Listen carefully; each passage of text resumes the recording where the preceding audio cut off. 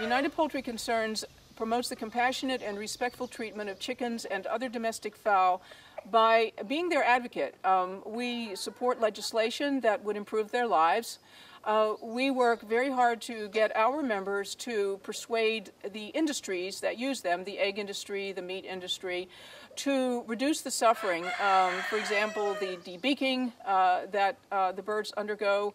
One of our big campaigns was, successful campaigns, was to get the egg industry to stop starving hens in the practice known as forced molting. This is a manipulation of their bodies to regulate the number of eggs they lay. And we started back in the early 1990s. We had a huge public relations campaign. We got a huge front page article in the Washington Post about forced molting called Cracks in the Egg Industry. And all of these things conspired to where in 2005 the egg industry announced that henceforth they would urge their members no longer to starve the hens for 2 weeks. And we also had a huge campaign to get the American Veterinary Medical Association to change its policy of support for forced molting to one of opposition. That took over a decade, but last year they actually did announce that their new policy is that they no longer support the withdrawal of all food from hens in order to get them to molt. Here you go. Well, I was always drawn to animals, and I always hated to see animals suffer, and particularly did I hate to see animals being abused. I began talking to some people in the animal movement about my intention to maybe start an organization that would focus primarily on chickens and turkeys.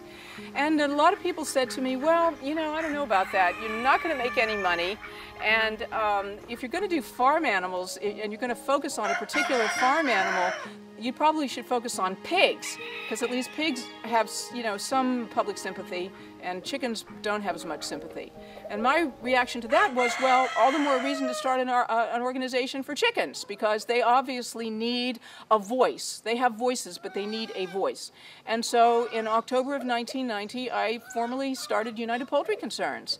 Chickens come from the jungles of Southeast Asia. They're a type of pheasant.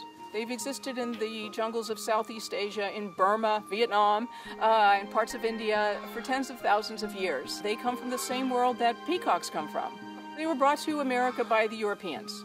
Actually, merchants who would go into Turkey and into Asian countries for all kinds of goods to bring back to Europe discovered chickens and other types of jungle birds and would sadly bring them back to Europe, and then the Europeans would bring them to the Americas. I think the important thing right now is that the old-fashioned idea that somehow chickens and turkeys and other birds were not very bright is really being contradicted by scientists, and we really don't need scientists to tell us this. We only need to keep our ears and our eyes open and have some empathy, and we can discover this in a very, very short time. Like me, I know this just from being around chickens all the time.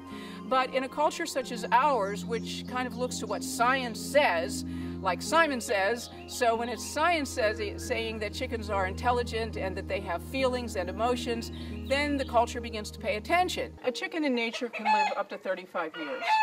Chickens who have been bred for the meat industry are lucky if they make it to a year old. What we're looking at in the chicken and egg industry is looking at the bird and basically disregarding the whole bird and the whole bird's welfare in the interest of only emphasizing one particular biological trait, and that would be a food trait.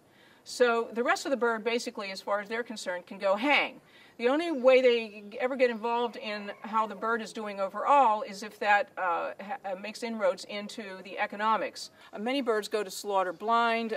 They almost all have respiratory infections when they go to slaughter. And I know this not only from reading the industry literature, but also because we've taken in many birds over the years who have fallen off trucks or otherwise come from that chicken industry, and they almost always have an audible respiratory congestion and have to be treated with antibiotics. I grew up in a neighborhood where there were no farmed animals. I didn't really get to know chickens until I was well into my 30s.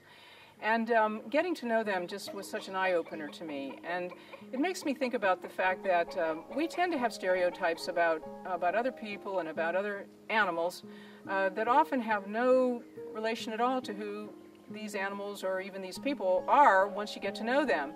And certainly one of the values of having a sanctuary is that not only can people visit and get to meet the birds and see who they are when they're not being abused, but also I can write about them and I can speak credibly about them when I give talks to people, because I can speak directly from my own observations and my own direct experience.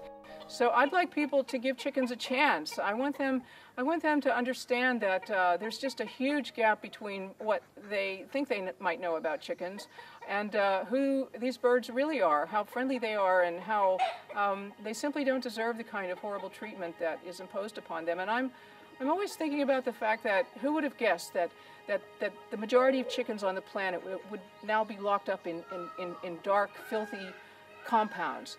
Birds who have full spectrum color vision. Birds who can see at the other ends of the light spectrum beyond what humans can see. Birds who come from a world that's rich with colors and sounds, and now they're in places where there's no sound. Now they're in places where there are no colors. Now they're, instead of being part of a wide, rich variety of species life, they're locked up with just each other in a void. We've taken the joy and comfort from their lives. This is a crime, and I'd like to see this crime cease.